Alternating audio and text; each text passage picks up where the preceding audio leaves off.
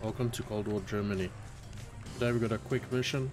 Our mission today is to take out 2 higher up commanders in the 2 biggest guerrilla groups in the area. Our SOCOMs let us know that there's 2 primary targets. Target 1 is Karl Kopfriking. He's the commander of the Stozek guerrilla group. Our second target today is going to be Jan Landek. He's the commander of the Novak Pek guerrilla group.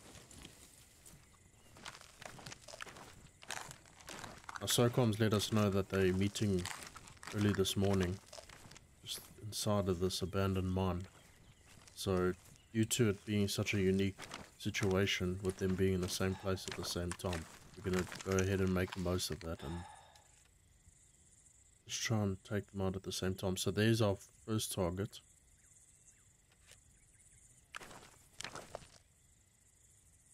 Now they should be meeting soon. There we can see a vehicle coming in.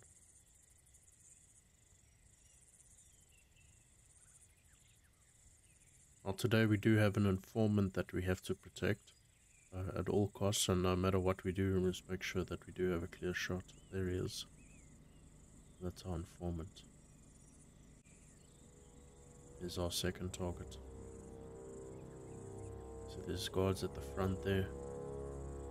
It's obviously where they're going to be meeting. This commander's got a bodyguard, so unfortunately he's going to have to go with them.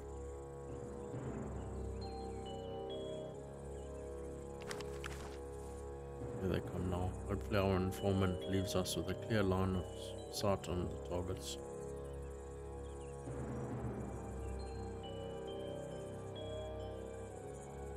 We're not going to want to stick around at all. We're going to want to take these 2 guys out, their bodyguards, so he doesn't shoot at us. And yeah, no one behind us. This is a bit unsettling knowing that there's guys patrolling around the area. Right. Our informant's a little close to that bodyguard, but we're still going to have to take that shot to protect him.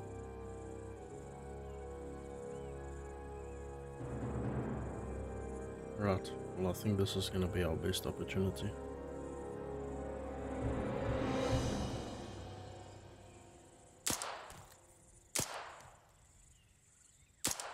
Alright, let's go ahead and get out of here.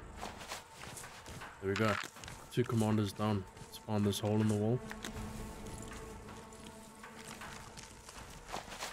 We'll swap over to our secondary. Was units patrolling the area. Moving out. Oh. Well done. Good job. Out. There we go. Task complete. Skilly blends in so well. But yeah, if you guys enjoyed this one and you're looking to play this mission as well, there's a lot more to it. I obviously cut it down for the video, but you can grab the Arma 3 Cold War DLC from the Steam Arma 3 store.